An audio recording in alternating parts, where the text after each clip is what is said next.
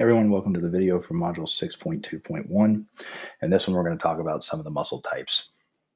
We'll start off with skeletal muscles, which we've highlighted extensively in the previous modules. But the skeletal muscles of the muscular system account for almost half of the weight of our bodies. So the human body contains approximately 700 skeletal muscles that differ widely in size, shape, and function.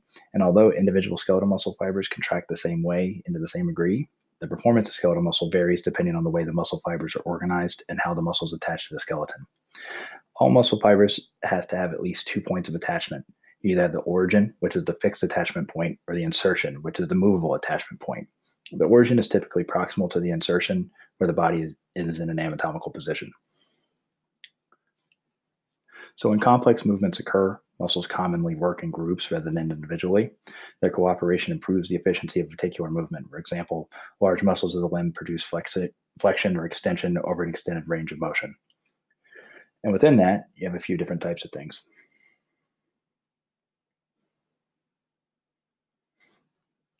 You can have the agonist, which is a muscle that provides the major force for producing the specific movement, also known as the prime mover.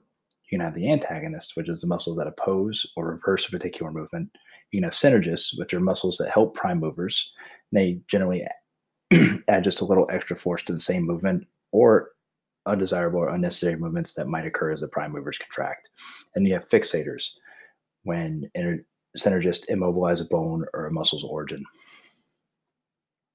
This is just an example of prime movers and synergists here.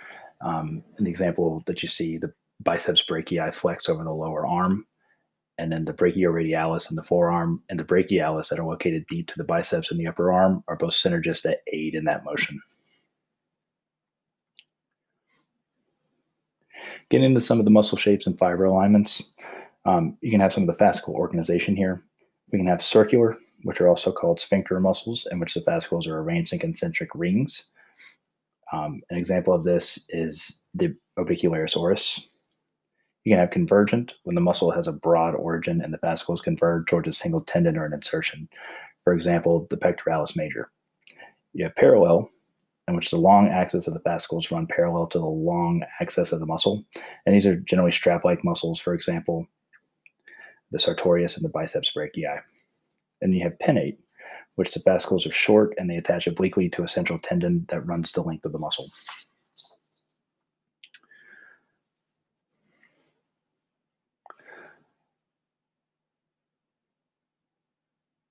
Within that pinnate, you can have the fascicles insert. You can have unipinnate, in which the fascicles insert only into one side of the tendon. For example, the extensus digitorum longus. You can have bipinnate, in which the fascicle insert into the tendon from the opposite side, so that the muscle grain kind of resembles a feather. For example, the rectus femoris. And then you have multipinnate, in which the arrangement looks like many feathers that are situated side by side. For example, the deltoid.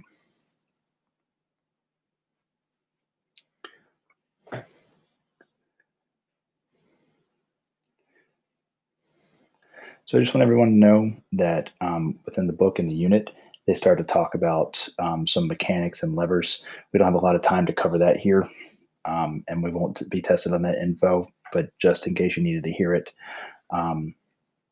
muscle mechanisms are often like levers that if you've taken a physics course, you know a little bit about that.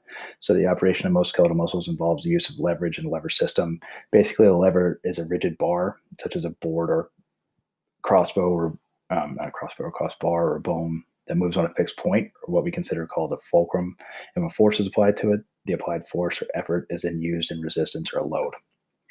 So in the human body, joints are used as the fulcrums. Your bone acts as lever, and your muscles pivot or provide the effort.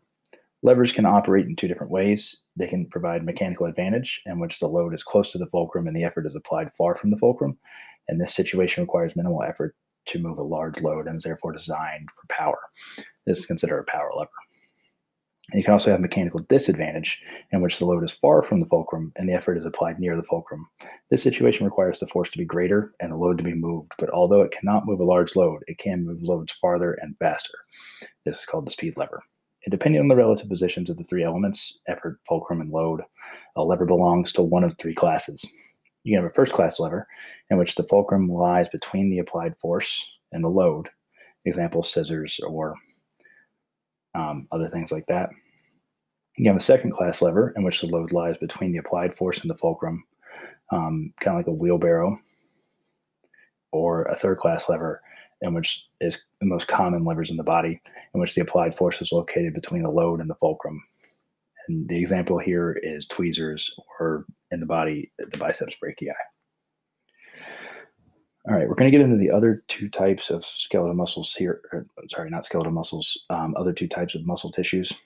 So let's talk a little bit about the structure of cardiac muscle tissue. Cardiac muscle cells possess a single centrally located nucleus, and they are uninucleated. Cardiac muscle cells are also relatively small and are columnar shaped, unlike skeletal muscle cells. Cardiac muscle cells also branch.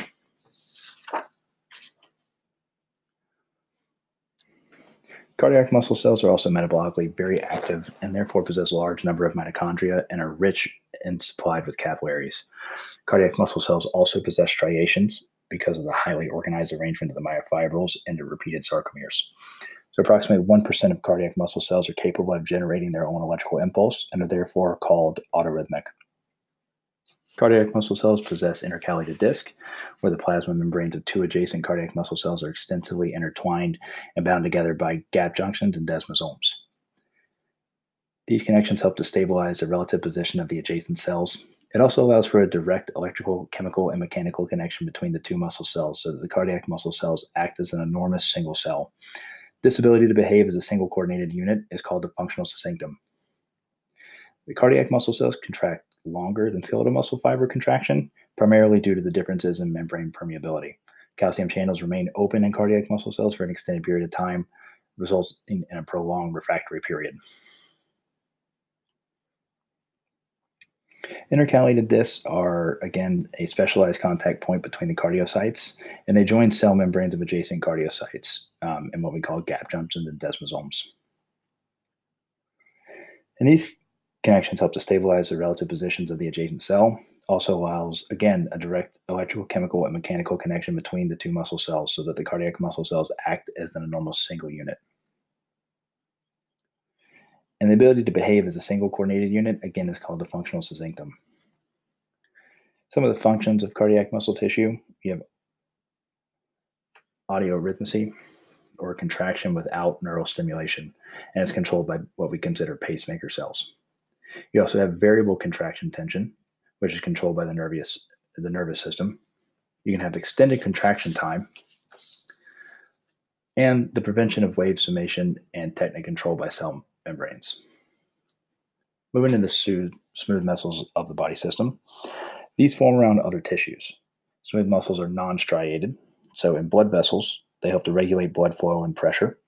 In the reproductive and glandular system, they help to produce movements. In the digestive and urinary systems, they help to form sphincters and produce contractions and movements of fluid. In the integumentary system, the erector pili muscle is what causes goosebumps and causes your hairs to stand up on end. Some of the characteristics of smooth muscle cells. Smooth muscle cells are relatively long and slender, and they range from about 5 to 10 micrometers in diameter and 30 to 200 micrometers in length.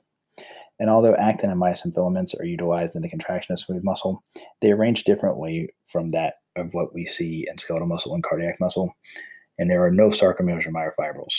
And as a result, there are no striations in smooth muscle, and it's called an unstriated muscle.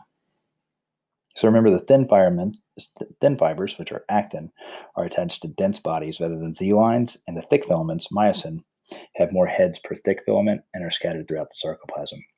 Furthermore, there are no T-tubules, and the sarcoplasmic reticulum forms a loose network throughout the sarcoplasm. Visceral smooth muscle cells have no direct contact with motor neurons, but are connected to each other by gap junctions. So whenever a contraction is stimulated, its electrical signal can spread from cell to cell. We have pace setter cells that are present in areas where peristalsis or rhythmic contraction is necessary. Some of the functional characteristics of smooth muscle cells. You can have excitation or contraction coupling like we saw in skeletal muscles. You can have the length tension relationships, control of the contractions, and then smooth muscle tone, which helps to maintain normal levels of activity, and it's modified by neural, hormonal, and chemical factors. This just rehashes excitation contraction coupling from the previous modules. The length-tension relationship that I just mentioned previously is when thick and thin filaments are scattered and the resting length is not related to the tension development. And this functions over a wide range of lengths and plasticity. So the number of pivoting cross bridges depends on the amount of overlap between thick and thin fibers. There's an optimum amount of overlap to produce the greatest amount of tension, but too much or too little overlap reduces the efficiency.